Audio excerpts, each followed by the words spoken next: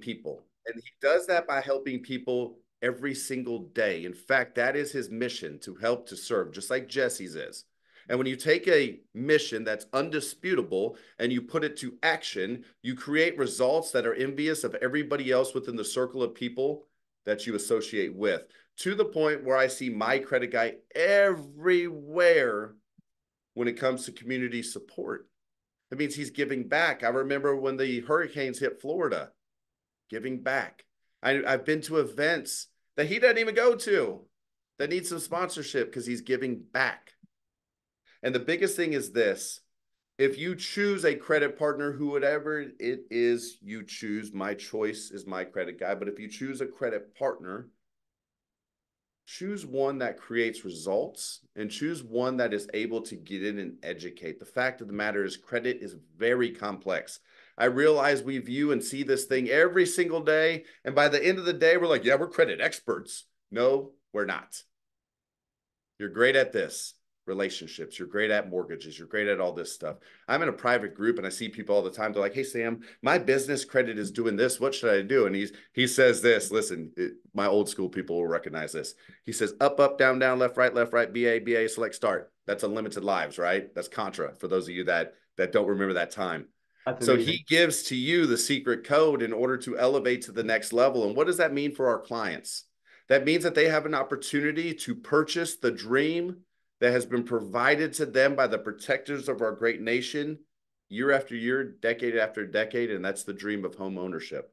And the only thing that separates them from that dream and where they are currently is some funny, silly numbers that somebody made up that nobody understands on a piece of paper that we pull when the time comes. And Jesse is going to help us understand those things today. With all that being said, I welcome my friend Jesse to the meet today. And Jesse, we got, well, it's 2:07 my time. We got 3 o'clock. I don't know how much it's going to take you. I don't know how little, but it's all yours.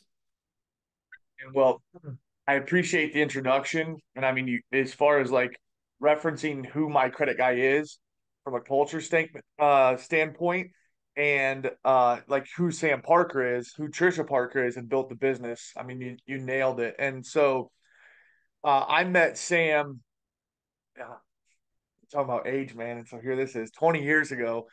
Um, and he was the first friend that I met at college. And he and I got into sales, and we went on a crazy little adventure.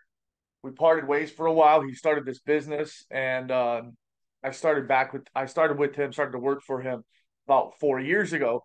And in all the other industries that I've been in and have been so blessed to be successful in, automotive, oil and gas, the wireless industry, cell phone towers. This is the first industry where the truth of like going out to help people and build partnerships with a common goal, and in this situation to help people become homeowners.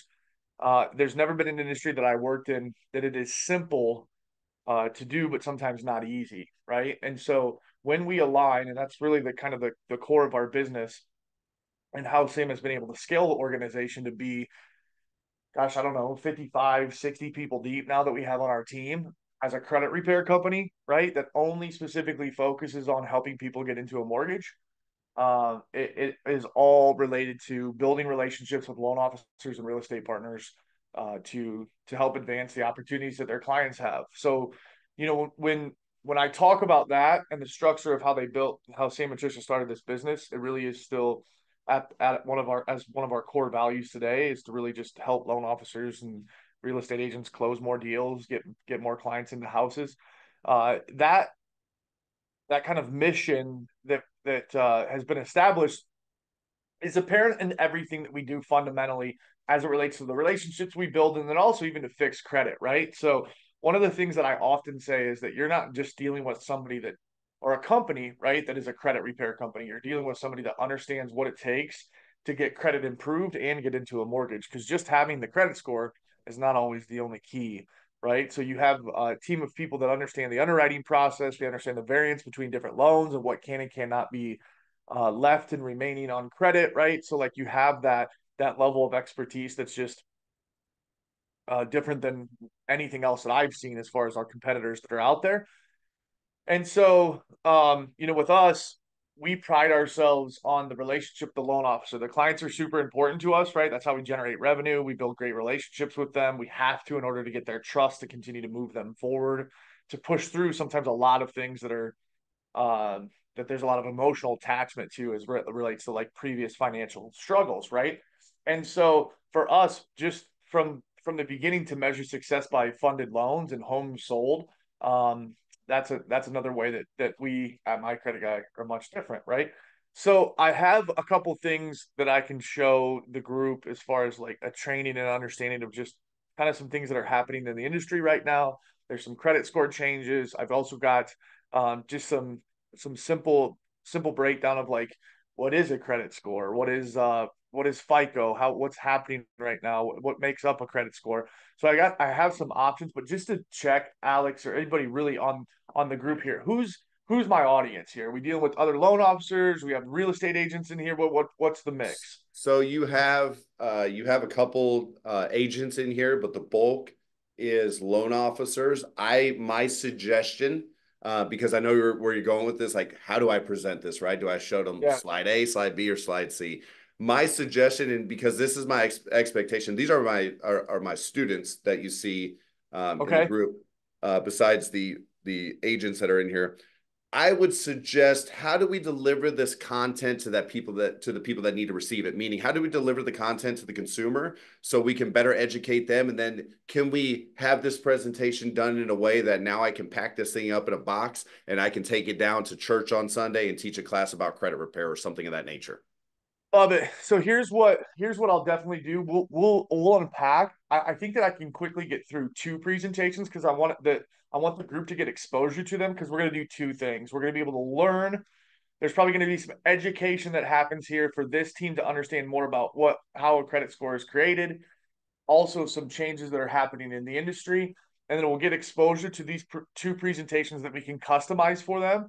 So we'll be able to leave this with like some resources that we can hand out to this team. All right. And so, and in addition to that, I got some other topics as well. Like I have a credit ebook for kids, which is more focused on like our youth. And I have a lot of people that are taking that into schools, doing like a financial wellness presentation to the youth. And they end up getting a bunch of leads from the faculty that's there, right? Like opportunities, right? So it's all that mission of like give it away, educate, like we can support you in any way. So I think what I want to start with, and I think with this group, right, knowing and being exposed to credit, we can slam through a credit 101 super fast. It's like 8 slides.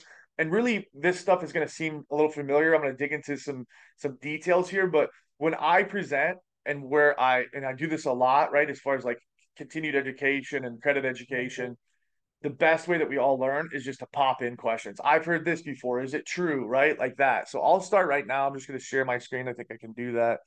And then, and let's just roll through this.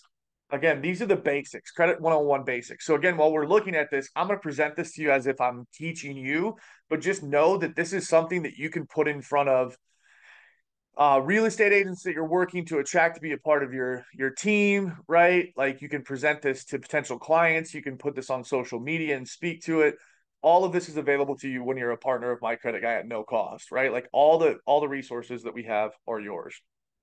So what is a credit score? Everybody understands what this is, right? It's pretty simple. It's a risk assessment. It's a grading scale, right? And it's, for what we're doing specifically for a mortgage, there's actually three credit scores that get produced, right? That's what we call, you may have heard the term tri-merge, right?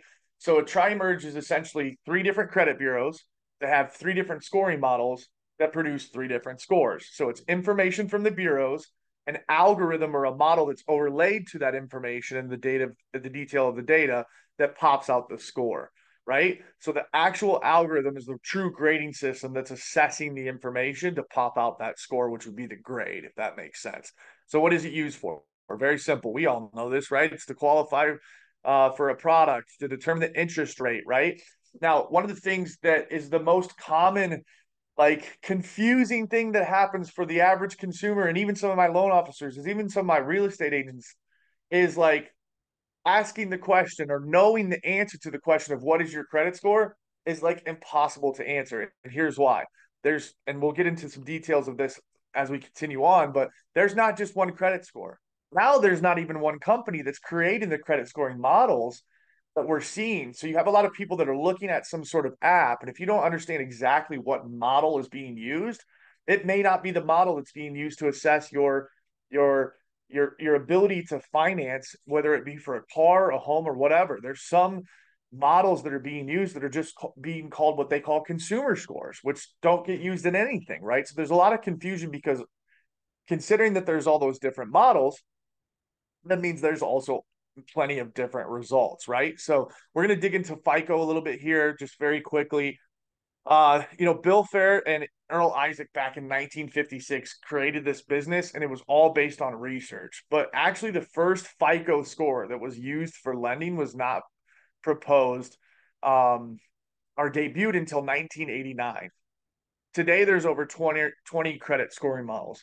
And to go just a little bit further, here's some details of those credit scoring models, right? So, like, there's 9 alone just for when it comes to time to buy a car. These decisions are made by the people that are lending the money, right? So, essentially, what we have to remember is that these are products that are being purchased by banks. Anybody that finances it, like in the auto category, anybody that finances those vehicles, they're the ones that pick what credit scoring model they use depending on how they're regulated and to assess how they're going to, manage their risk across everybody that they're lending to. So we just have to remember that these truly are products that are being sold, right? Now, in the mortgage space today, you'll notice that right here, there's a FICO 2, 5, and 4. So again, when I talked about the tri-merge, the number 2 model is being assessed to the Experian data that they have, 5 on Equifax, 4 on TransUnion. All right.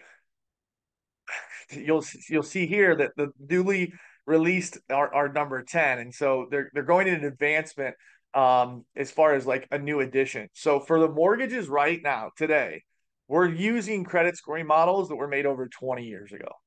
Okay. They're severely outdated. There's a lot of factors that should apply that don't apply, which is why the next piece of this little session here is going to be what's changing in the future. So this is FICO. There's another company called Vantage Scoring Solutions. We'll dig into that more. But when you see a credit score, it really is super important to understand what model is being used if we're going to coach somebody to understand what they're looking at. And again, mortgages specifically here, 2, 4, and 5. The 5 sections of the credit scoring algorithm, these are the factors, right? This is the weight on that data that's being assessed. This is really kind of like the behind the scenes of that credit scoring algorithm. This is FICO specific. They put 35% on payment history. Obviously, that makes sense, right? How long have you consistently been paying this account on time? And you'll notice if you look at a credit report, it shows a column that either says months, number of months, or the term reviewed with a number below it, right? 46, 68. That's the number of months that it's been open, active, and reviewed. So the more, history, the better, right? Especially if you're paying on time. Credit utilization is the second largest, but the most overlooked. Okay. So if you have $1,000 credit card and you have $500 balance on it, you've utilized that credit line 50%. Okay. So FICO assesses each one of your open revolving trade lines, which are 90% of the time they're credit cards. Sometimes it could be like a HELOC or a personal loan that's open ended that has a line of credit associated with it. Anything where there's a fluctuating balance and then also usually a fluctuating payment that's associated with it. Again, most commonly credit cards. Now, people get very confused on this because they're saying Capital One's allowed for me to use $1,000. I've never went over that. I've got $700 on there right now. I've never missed a payment. How could this possibly be negatively affecting me? Well, the way that I answer that question is you are a really good Capital One customer. They're very happy with you. To be honest, they'd even appreciate you more if you were late every once in a while so they could charge you $45 for that late payment. Their interest is making money off of you. How FICO is assessing how those accounts are being used is showing that if you've utilized over 50% of that, you're actually at a risk. So at My Credit Guy, what we talk to is what we call the 50, 30, 10% rule. Okay. Anytime you're over 50%, you're absolutely hurting your credit score, whether it's one credit card or a combination of all of your balances and limits together, right? That ratio applies to the total as well. So over 50, not good. Under 50, better. Under 30, much better, and under 10% is the best. Actually, FICO specifically states that if you are in their highest achiever category, you are maintaining a balance on your open or revolving trade lines, most of the time credit cards, at less than 7%.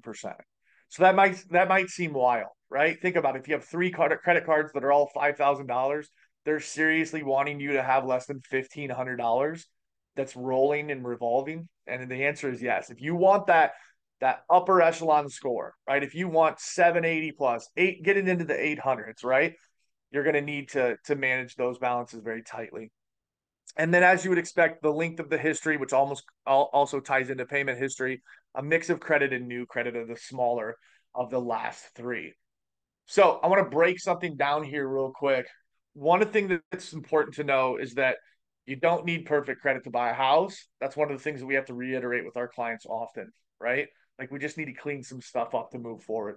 The other thing as it relates to these specific topics is when you're looking at those details of the best, right? Like to get 780 plus, and Alex may be able to comment on this a little bit further, but really when it comes down to it, once you hit 740 in the mortgage space, from what I understand, you're usually getting about as good as it gets as it relates to interest. Maybe there's times where 760, 780 are going to bump you into a better category, but there's really never a need for you to be maintaining a credit score of 810 plus, right? It's just there's not a lot of benefits. And sometimes it's a lot of high maintenance stuff, right? So the good category is going to put you in a great situation a lot as it relates to credit. The other thing that I'll say is that oftentimes we hear things like inquiries are going to hurt your credit dramatically, or opening new accounts are going to hurt your account dramatically. They have an effect. They have an effect, that's for sure. But we're not like all too often when there's big talking heads on the internet talking about credit, they're really just trying to incite like people to like get super active and aggressive and engaging because they're worried more about engagement than they are the truth. Okay. So like to break this whole, like if you open credit cards, you're going to kill your credit with new accounts. 2 years ago, I set out to like prove that out, right? Like, cause everybody was talking about how if you add all these trade lines, it's just going to wreck your credit. So I set out one morning to open up 10 credit cards in my name, right?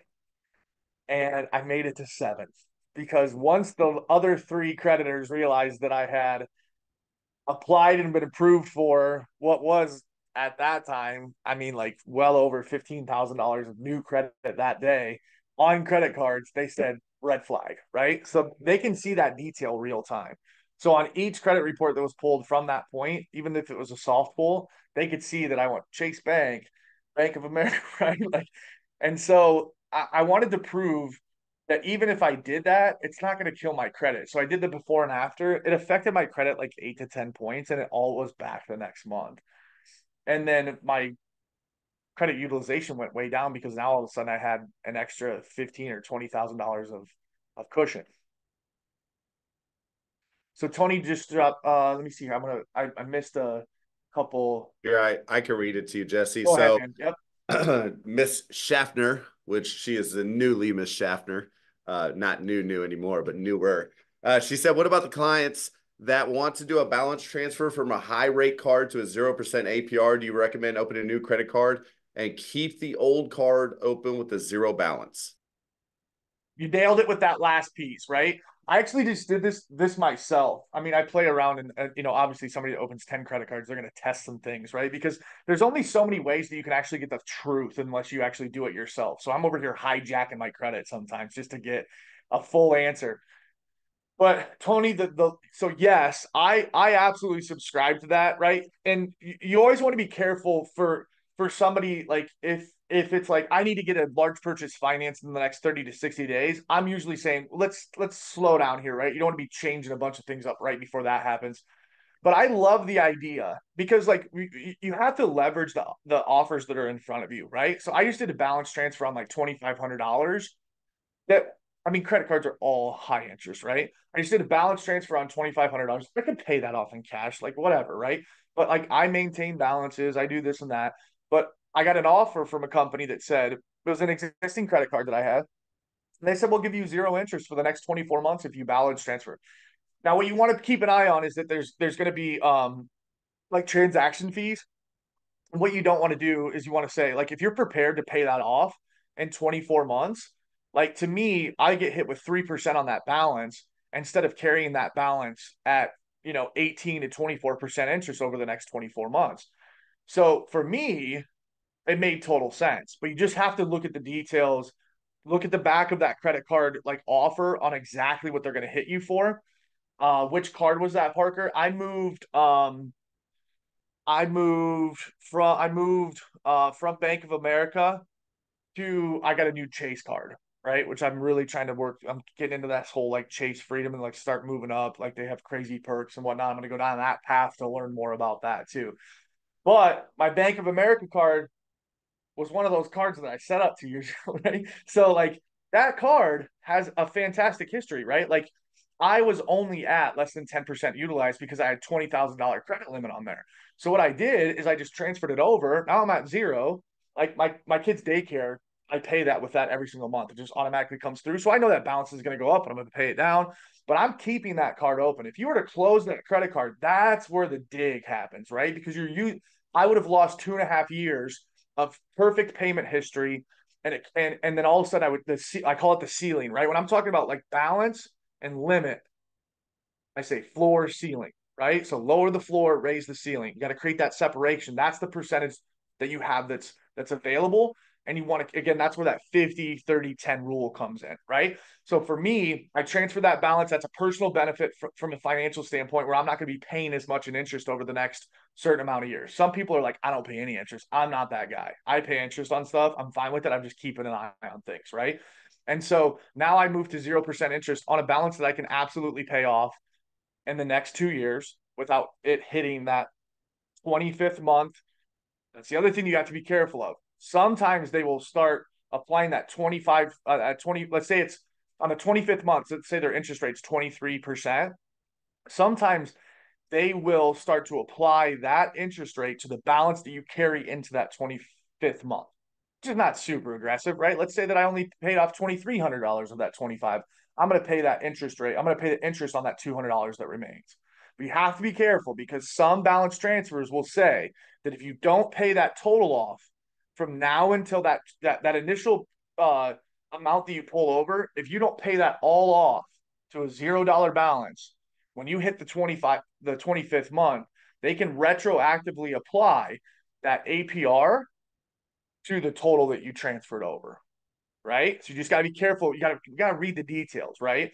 And so it's not good if that's the deal that you're getting and you do not feel super confident that you'll have that paid off in 24 months, right? So there's a lot of detail there, but as long as you know the specifics, I'm a fan of them. If you're good with your money and you're careful with it, I don't think that because what they're trying to do is essentially just get you to come over and you're gonna behave like the average American and you're gonna end up using it. They're gonna make interest off you, right? Like, but I'm open to those for sure. One thing I want to throw in there, Jesse, is this: be cautious of, you see these things and they say balance transfer and or you could take the money out, you write yourself a check basically for whatever the line is, right? And so I did that one time, and I did that. I'm like, heck, if I can get accessibility that much money that quick, and all I got to do is write a check. I took the check into the bank. The following day, when the check posted, there was a fee that they charged that I did not pay attention to. And because I wrote the check for the total amount of credit line, it put me over the limit. Yep. And so because I didn't want my credit impacted that way, I ended up paying, I had the loan for one day and I Yep. ended up losing $300 off of the fee because in order to zero out the balance, I paid the money back and then paid the fee off to get it back to zero balance. I mean, it was boom and it hit. And so you have to be mindful. If the line, let's say, is $10,000 and the fee is $1,000, don't go write a $10,000 check. It's going to put you over the limit. You want to pay attention and write a check for the lesser amount so it doesn't go over the limit, because even though that's only one of, say, $100,000 worth of accessibility, you're now over the limit on the card, which creates issues as well. Yeah, it's gonna hurt your credit. And the other thing is that like that's a high cost to borrow that money too, right? So like, and what I refer to it as, and on the back of the offer that you get, there's an APR, and then there's also usually what they call a cash advance rate. And so you can get, so like with credit cards, you can get access to cash, but they're gonna hit you so much harder on interest for that, right? So there's usually a better alternative to get access to cash somewhere else, right? Local credit union, right? Like uh go to Alex and do a HELOC or whatever, right? Like there's always some idea that's better than borrowing directly. And then so it's very important to understand, even with like certain lines of credit, if you were to like transfer that money, like right now I have a line of credit with a bank that I have, and if I transfer that money into my checking account to pay a bill, they charge interest on that a different way. It's the same amount, but it starts now instead of at the end of the billing cycle. So that timing is going to make an impact of how much I'm actually paying in interest. So details are important. Any other questions on that? Okay. Now I'm gonna go back to sharing because I'm gonna go through some misconceptions. This is kind of the end of the like credit 101 training, right? So top five misconceptions. Checking your own credit hurts your scores. It's not true. It's called a soft pull. You can check your credit every single day and it's not going to affect you. Paying off the highest, this is a big one. Paying off the highest balance collection or charge off will increase your scores the most. So I'm gonna unpack this a little bit. Number one, the amount that you owe on a collection or charge off has little to do with how it is impacting your credit score. The details related to that collection revolving, or excuse me, around when it was open, when the date of last activity was, and when it defaulted are much more of a weight of how that's affecting your credit than the amount. So we often, when we're consulting clients, they usually, the average consumer, let's say they have three collections, two of them from 6 months ago, they're each just $100, just small ones. And then one from 3 years ago, that's $2,000. 9 times out of 10, that person's going to say that $1,000 collection is hurting me more. It's not though. Those two collections that are $100 are making more of a significant suppression in that credit score than the larger balance. The reason that that's good news is because one, it's the truth, and now they know. And number two, we can address $100 collection a lot easier than we can $1,000 collection. And if we're spending less money to make more of an impact, that's good in every category, right? So that's always good news. The other thing that's important in this that I always want to break down is just paying off a collection doesn't mean that it's going to help your score at all, right? It doesn't, like if you pay a collection most of the time, it's going to drop your credit score because you're zeroing the balance out. But again, the balance doesn't mean anything as it relates to your score. The FICO scoring algorithm is the only time that it's making an assessment on how much you spend or a balance is specifically your balance to limit ratios on your credit cards because they're working through the ratio, right? Your percentage of utilization. So, with that being said, you zero that collection out and you have it appropriately worked to negotiate that that gets deleted and gained agreement and got written documentation. There's no guarantee that it's coming off, and almost most of the time it's not. But so all you've done is you've updated the date of last activity that show that it's more relevant to real time and it will drop your score. I mean, that's honestly the majority of the work that we do is to protect people on when we're repairing their credit to ensure that if they're spending money to make a positive impact on credit, that it actually is going to do just that. Um, which kind of goes into the third one here, right? When you pay off a debt, it automatically gets removed from your credit report. That is absolutely not true. Keeping your credit card balances at zero will increase your credit scores the fastest. It's counterproductive. If you leave everything at zero and you're never using your credit cards, eventually those credit card companies can stop reporting the positive pay history because you're not making a payment, right? If you let it go for a few months, it's fine. But if you leave them for 6 or 12 months, they can become dormant. The other thing that's happening is that this happened during COVID. It actually happened to me as well. If you're not using your credit lines, they can either close your account or they can take the limit that they've extended to you and shrink it, right? So it's part of what they do to alleviate themselves at a mass level of exposed risk, right? So when COVID hit, all these banks were super worried about like what's going to happen if all these people really do end up going out of work, not making income. They're going to start using and defaulting on credit cards super fast, which is absolutely still true right now. But they took one of my Citibank cards that had a $10,000 limit, just closed it. Just closed it to say you haven't utilized your trade line in over 12 months. That was a learning experience for me. And then the last thing is it takes years to build or rebuild credit. It's not true. Average customer for us is in our program 3 to 5 months. And if you need to establish credit, we're talking 3 to 6 months a lot of times. So that's the first quick presentation. We're at 35 in the hour right now. I can I can show you the presentation that I have on the changes that are coming with the new scoring models as well, but I'll leave that kind of up to the group. And if you have questions, I'm just here to do the best I can for you guys. I think the changes and listen, group, having the cutting edge, the leading edge on these changes allows you to post social media content that's advanced to your competition. So I'm going to ask that Jesse shares that, and here's why. I would much rather be able to do a video and say, hey, listen, in February, Equifax is going to release this new scoring model change that you need to be ahead of as a consumer. What does that mean for you? You get what I'm saying, everyone? So I'm going to ask for that. Can everyone raise your hand if that's okay? Good deal. Yeah, let's do that, Jesse. I'm interested to hear that. So I'm gonna piggyback on what you just said, and with the content that I have that's available to you guys, you can literally create 2 credit education videos that are absolutely interesting and applicable to your network of influence, whether it be partners in the industry or consumers that you're wanting to attract.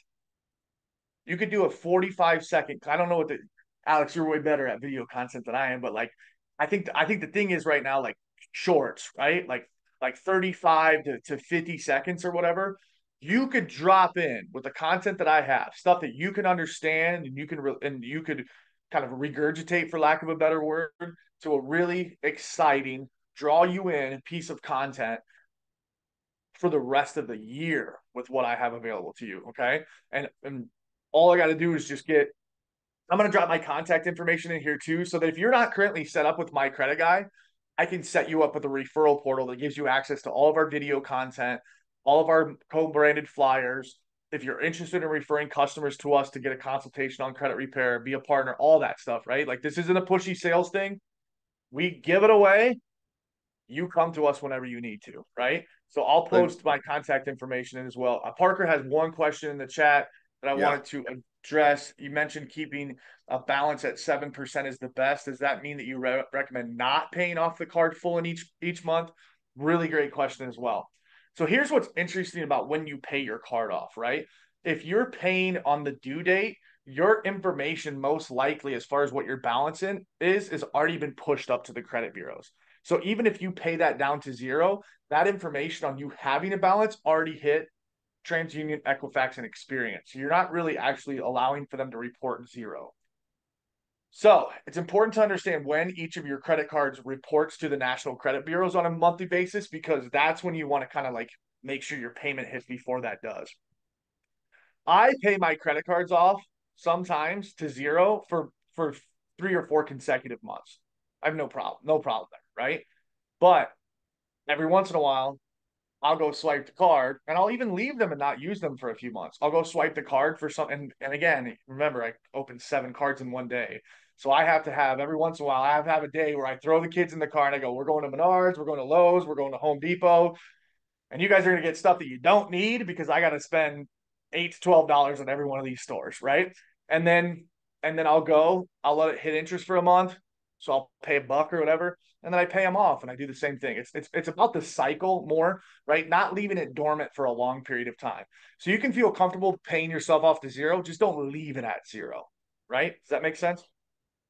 I wanted to throw one other thing in about that portal and listen, this is extremely valuable. When you send clients over there, you can go in that portal to see where they're at as they progress. You get these email updates. And by the way, it's kind of like, has anybody ever seen a boat? If you throw it in the ocean, you turn the motor off, it kind of floats and goes whatever direction that it wants to go, right? Or the lake or whatever it may be. What Jesse and his team do, because a lot of times our clients that are figuring this out, they're this boat that's kind of they're floating around, and all of a sudden they're like, "Oh my god, I got a 640 credit score. Chase just sent me a credit offer." And then they start getting contacted, right? What they do is they turn the boat and they're like, "Wait a minute, that's Jamarcus. That's your port right there. Remember you said buy a house? Go that way." And they just got to turn the motor on. Or better yet, you say, "Hey, Parker, listen, I'm your port. You guys stuck? Here, grab this rope, and you can reel them back in. So this helps retain the client for your real estate partner and for your business. I just wanted to throw that in. Yeah, no, it's super important, right? Like the value that we provide is we're keeping people pointed in the right direction. We're remembering them, reminding them, and holding them accountable for what their goal is. Are you serious about becoming a homeowner? Right. And if they've set up on this journey, it always is, right? But things come up, car breaks down, things are going good. Like we create the most damage when things are going well a lot of times, right? Like so they're going to start experiencing some of that. Their credit's going to start to improve. Things are good, and I'll piggyback that whole like we're making sure that they kind of stay the course. We right now more than ever, if you have somebody that put in an application for a house, didn't get approved, right, to finance it, and then you can clearly see it's because of credit, and then you see that over the next 6 to 8 months they're starting to fix credit. You want to talk about somebody that's getting targeted more than anybody else out there as it relates to other loan officers, other real estate agents. That information and that trend upward is being sold every day to hundreds of people. Have you heard the word trigger leads? That's what's happening there, right? So for us, we are doing whatever we can to ensure that that client not only realizes that we're the point of contact as it relates to their credit improvement, but you've got both a loan officer and a real estate agent that are engaged and involved in this partnership with us and you to get you across that finish line. It just safeguards that whole relationship so that anybody else that calls or tries to poke in, they're not a part of our plan. They're not on our team. We're not getting that client to seek interest in those other offers. All right, cool. I can slam through. This one's probably going to go quicker because some of this stuff is just is more like timelines and whatnot. But so last year, is it last year? Man, time's flying. Yeah. No, well now it's officially 2 years ago. But October 24th, 2022. This is here's the deal. This is the announcement. FHFA announced that FICO 10T and Vantage 4.0 scoring models are now going to be the standard for mortgage credit reports. And again, if you go back to when we talked about FICO, right now there's three FICO models that are being applied to three bureaus, which produce three scores. So the first question is, does this mean we're going to have six scores now? Because we're talking about going to a buy merge. There's still a lot of questions that have not been answered for that, if I'm being completely honest with you. For somebody that's rolled this out to affect consumers and now less than we're still a far ways out, but that's why it's so important for you guys to know the changes that are coming and be prepared to consult your consumers, because we're moving to trended model. Okay, that T means trended. It means that specifically the last 24 to 36 months of activity is super, super important. That means that right now, what you're doing is going to be affected with the new credit scores. So these are just, Congress passes the law. It needs to be more inclusive. FHFA post public listing session, right? So roughly 350 participants, 28 speakers share their viewpoints. This is all leading up to where they made a decision here to approve both FICO 10T and Vantage 4.0 models to be used for Fannie and Freddie Mac. These are kind of the highlights of what's going to be the biggest changes as it relates to what a consumer would expect. The new additional trade line reporting, right? So rental history is now going to be something that is recorded and has the potential to either negatively or positively impact your ability to produce a qualifying credit score for a house, right? So you guys have probably heard that. I can I can make a $2,000 payment on the house I'm renting, but I can't get approved for an $1,800 mortgage because I don't have the credit, right? Like, and everybody says that's messed up. Well, guess what? Now your positive rental history is going to positively affect your credit if you're paying it on time. So every one of these things comes with a caveat. Just because it's reporting doesn't mean it's good for you. Utilities, gas, electric, your cell phone bill, all that stuff is now going to be a positive factor in the credit score that gets produced for becoming a homeowner. But if you're not paying those things on time, it's going to get reported and it's not going to help you. It's going to hurt you. That's why it's so important for people to understand that these changes are coming down the line. We already talked about this. You guys just saw that, right? Like the scoring model, but this is the same. They're not changing at all. FICO's expecting, so even though they're changing some of the dynamics of how things are graded, they're not changing the weight of importance in these categories. We just went over this right here, right? But They're expecting on this model that the defaults on the mortgage are going to go down 17%. Late payments are going to impact scores even more harshly than they do now. If you consolidate debt loan, if you do a consolidated debt loan on CCs, like on your credit cards, we talked about this a little bit on a balance transfer, but this is more specific if you do debt consolidation. It will be super important for you to change behavior on how you're relying on credit cards for how you manage finances on a monthly basis. Because if the algorithm sees that you balance transfer over, right, to a debt consolidation loan, and then these credit cards that you've relieved of balances all of a sudden start going up and you're carrying this other debt, that's going to hit you super hard. They're also expecting, I don't know, I mean, these guys are like, you know how insurance people have like actuary scientists, they understand data like crazy. The models that they're proving out is that we're actually, if we overlaid these new models to the last couple of years of mortgage applications, that we actually could have approved 5% more people that applied. Here's the new player in the game, Vantage 4.0. They are a joint, well, that's coming next. I'll save that, right? But the algorithm is adjusted. You'll notice that on payment history for FICO is 35%. This is 41%. Available credit is 2%. Utilization is 20%, right? So big adjustments there. So where you keep your credit card balances on FICO dramatically affects you. It does as well on Vantage, just not close to as much. They're expecting a universal expansion of over 40 million more people that will be able to produce a credit score compared to what we're seeing today. And 10.1 million of those will actually be people that will produce a credit score that is 620 plus. So of all the people that now will produce a score, only 25% of those people are actually going to be in the category that we would say is a decent credit score to get a mortgage. It actually completely ignores paid collections. This is a big change. Once it's paid off, it doesn't matter anymore, right? Even if it's still reporting, it's not going to negatively affect credit. General collections have a much more greater negative impact than medical collections.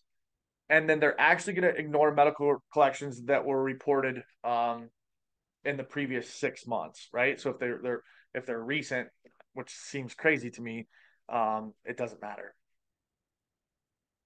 Fun little fact here: Vantage Score. It's Vantage Scoring Solutions is the organization that was established in 2006. Interestingly enough, it's a joint venture between Experian, TransUnion, and Equifax. FICO 10T, no longer a snapshot of today. Lesser impact on adding authorized users. You're no longer going to be able to add an authorized user and just piggyback off their history of a credit card that they've had open for 20 years. They've kind of pulled that out. Paying down CCs rapid is no longer going to have the same effect, right? So a lot of times today, when I look at a credit report and somebody's just kind of underneath, excuse me, they need 20 to 25 points to get to the next threshold or even to get approved. One of the first things that I do is I look at credit cards. Sometimes we could just drop a couple $1,000s on credit cards and we go up 40 points, right? Well, that's no longer going to be the case. It's still going to make a positive impact when you lower that total utilization down. But what they're doing is they're actually going to assess where your balance to limit ratios are on a monthly basis. Again, that trended model, like where you stood at that balance to limit ratio over the last 24 to 36 months. So the impact that you're making today, that rapid change isn't going to make as much of an impact because we're no longer just looking at a snapshot. Hey, let me And let me then, toss something in there as well, Jesse. If you go back up to please, where it says the authorized user, so I've used this as a trick, and this trick in today's market currently works. You have somebody with no score, you have them add an authorized user account. Suddenly they have a score because they basically pull the score from the individual who has had a card over a length of period of time. Or if you have somebody that maybe their negative stuff outweighs their positive stuff, so you add them as an authorized user to kind of balance it out more. The removal or the lesser impact is really going to make that trick go away. So if that's something that you currently use or if it's something you've currently done, be mindful of that because that will start to fade away rapidly. Hey, the Jesse, new trick the new sorry, trick needs to be let's make sure that these customers understand that if they have a desire to buy in the future, they have to have a credit score, right? Because we can build a credit score if we've got 6 months, if we're coming towards the runway and we got 6 months to land, we can get a credit score built quick, right? Like that's totally fine. And then also we have a credit builder secured card that reports super fast. That's another alternative, but there's no quick fixes in that category anymore. Jamarcus, did you have a question? Yeah, I was just gonna ask you about the medical collections being reported 6 months. Was that reported 6 months out or within 6 months? Is that So looking yeah, into? actually, man, you caught me here because I'm looking at this going, I need to look into that a little further because like the way that that's worded, and which I pulled it directly from FHFA, is it ignores med collections reported in the prior 6 months. So to me, what that reads is if you've had a medical collection that's new in the last 6 months that's reported, it's not going to factor in. But if it's Okay, older than that, which is kind of contradictory to how every other thing works from a credit standpoint. So yeah, I'm right. definitely going to double check on that. Here's what I do know though. There's a couple things. So just in general, you may or may not know this, but medical collections went through a big overhaul in the last 2 years, right? So there was two different they kind of sunset essentially how things were being reported and being graded. Um, the grading system didn't change. The fact that it reported allowed for it not to factor in any longer, right? So what they did, the first thing is if you paid a collection down to zero, it automatically got removed from affecting your credit. That was the first rollout a couple years ago. March of 2023, the same rule applied, but it was for any balance on that collection that was less than $500. Meaning that in March, just this last March, 73% of all medical collections that were reported nationwide just got wiped, right? So there was people that had medical, like let's say you had 10 medical collections on an event. If you've ever had a medical event where you end up in an ambulance and that emergency room and surgery, you will realize like you get flooded coming from everywhere. You don't know what they are. I went through a back surgery that I injury, ambulance, embarrassing, right? Like firemen carrying me out of my house, that whole thing. And then what the worst thing was is like the bills that were showing up because I was like, I understand that I have some financial liability here, but has this been submitted to my insurance? This and that, right? Who is this coming from? Because of HIPAA, they can't provide a lot of details on what took place. Like, what is this actually for? And so I was getting one bill from a doctor. Anyways, long story short, you could easily end up with 10 bills that are anywhere from 27 to $80 or $400. All that's off now, right? If it actually went to collection, that's all gone. Now, with this specifically, Vantage 4.0, and then also FICO a little bit as it relates to like the weight of medical collections. So obviously, like with FICO, they're saying medical collections aren't going to affect you as much as regular collections. FICO Vantage is the same. Vantage is going as far as to say now the most recent update is that any collection that you paid off, any collection, right? You don't even have to get an agreement for them to delete it from your report. If it's still reporting and it's at zero, it's no longer going to affect your credit. That is one difference from Vantage and FICO. But yeah, that seems odd to me. The ignored medical collections. I would assume, right, if I was just to think kind of rationally here, it's anything that was reported outside of the prior 6 months, right? So if it exceeded 6 months to when it hit credit, it's no longer going to affect. But I got some homework to do on that. And then Alex had mentioned him here. This is my buddy Sam. He's a CEO. I should be more professional. He's the CEO of our company, and he and his wife have built a great business that's based in integrity. And if you guys are interested, I drop my contact information in. We can partner further. I can get you set up with a referral portal, and then more information like these presentations are available to you at any time. So like um this information, right? So like I believe that just this information here on this one slide deck, I mean, that literally could produce 20 short videos for you on social media content. And then the one that was prior to that, even more, right?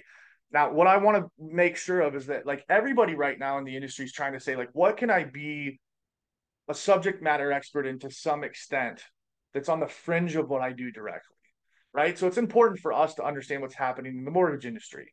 It's what's important for us to understand how credit cards work, right?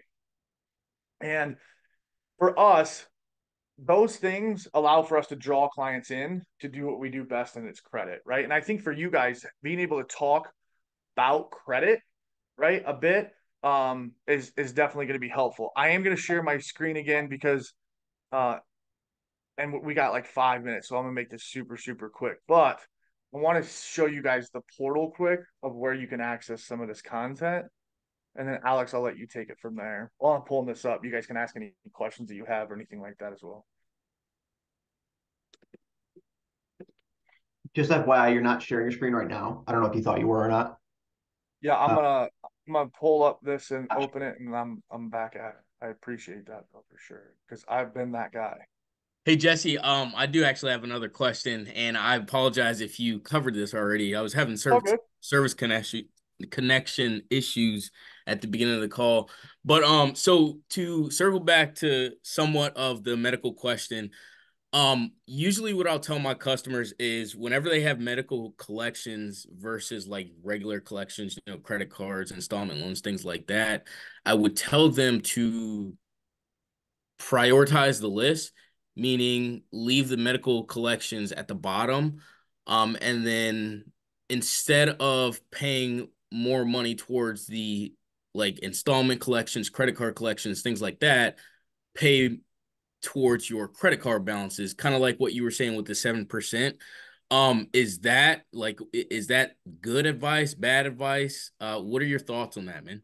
It's not bad advice in the sense that there's times where that makes perfect sense, but the problem is that like it's really hard to make a general statement at all related to credit as it relates to fixing it specifically. So like building and maintaining, we can make general statements, right? Because they're pretty standard.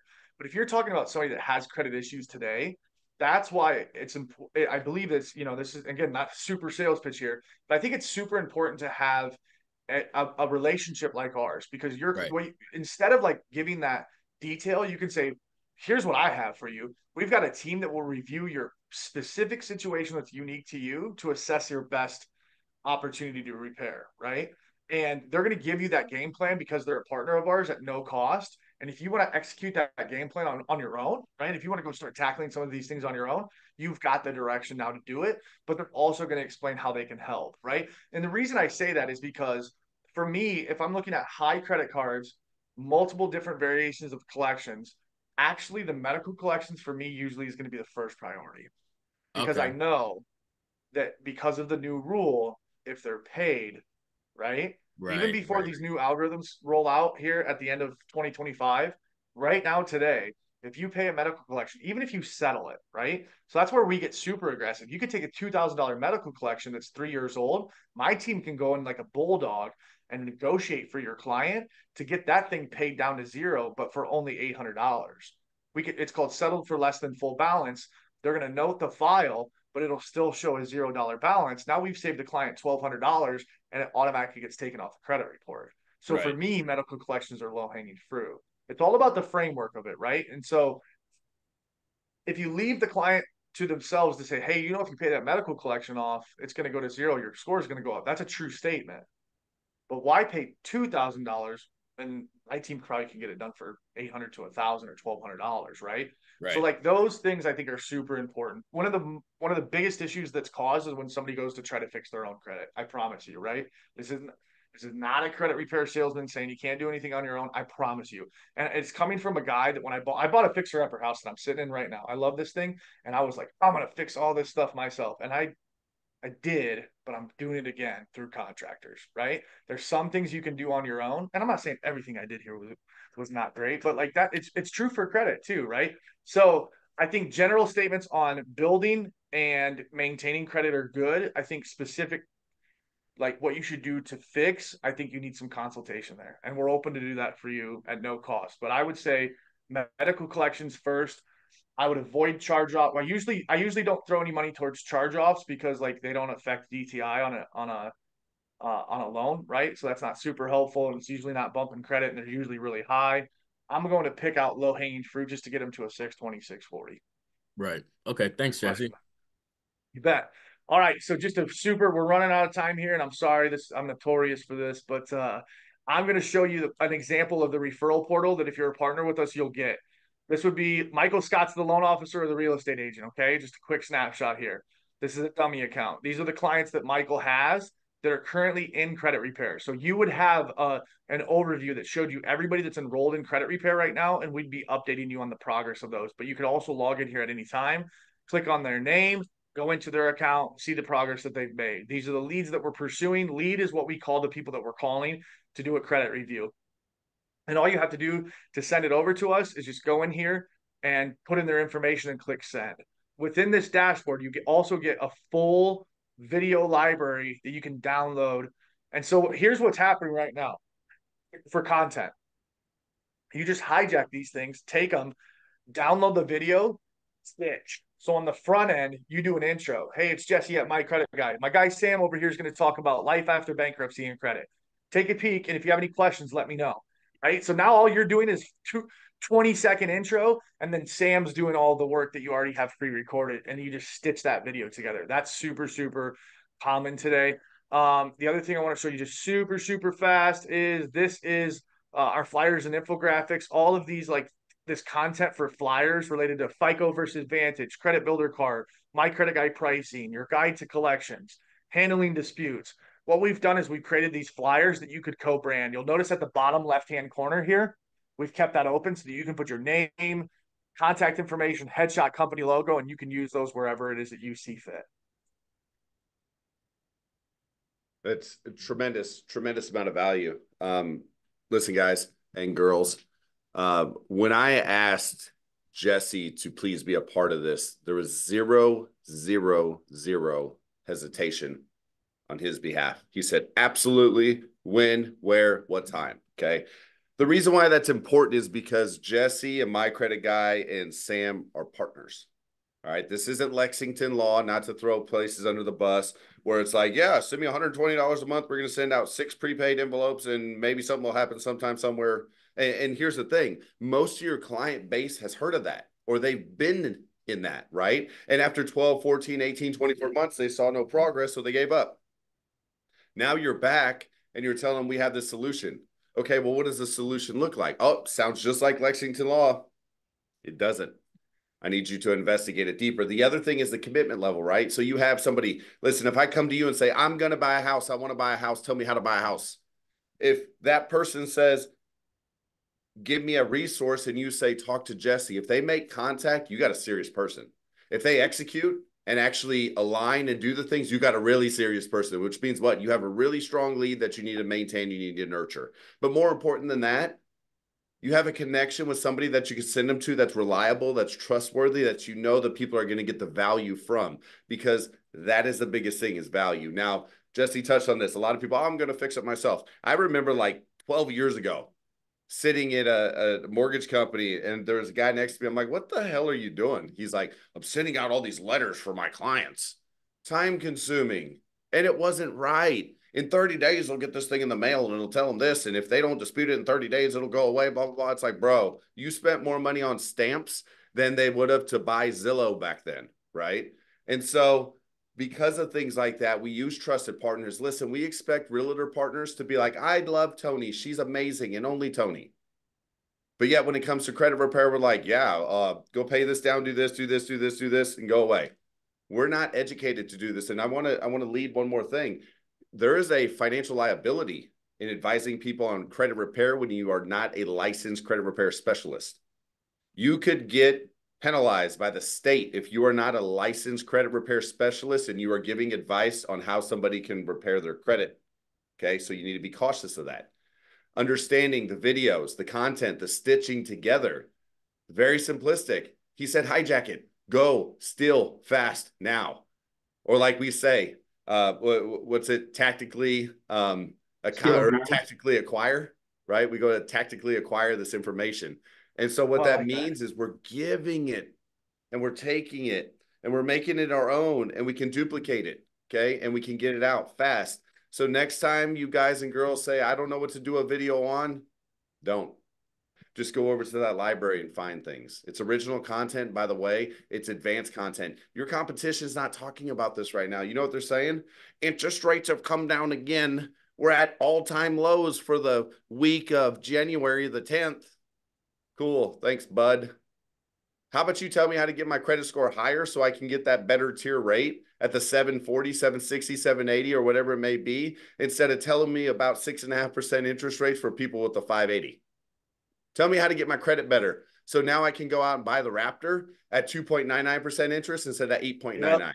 Tell me how I can make my credit better so I can take advantage of the American Express Platinum card instead of the Capital One. I put a down payment down for $300 and now I have a $300 credit line card, right? There's no wrong start, but let's lead the people to premium water instead of saying, here's a bucket, not quite sure what's in it, but it's liquid, drink it, right? One of the things that a lot of our partners are doing right now is they're hitting their existing database of loans that they've closed 6, 12, 18 months ago that they knew they got the deal done at, 600 to 660 with the title of is your credit ready to refinance, right? Because if rates do drop and people are all queued up ready to refi and their credit's not better than it was, they're not either going to be available to do it or it's not going to be the best deal that they could do. So a lot of times what we do, people put us in this bucket of where it's like, if you can't get somebody approved, this is your solution. That's not true. Like credit optimization is a real thing. Taking somebody from a 6, and if I'm being totally honest with you, clients that enroll in our program that are currently at a 660 that want to go 740 plus, they have the money available and they value our service more than the person that's currently at a 550 that needs to get to a 620. Right? It's the same swing. It happens faster. They have money available to do it and they value it more. And they will look to you for appreciation and say, this is a great idea. Because the numbers that you can put in front of them in 3, 6, or 9 months when it's time to refi, right, with an improved credit score, are dramatically different. Yeah, it's huge. It's huge in its value. So listen, when we get off this call, start thinking of those people, right? Start thinking of the situations where you can bring additional value. Start talking about things like, hey, what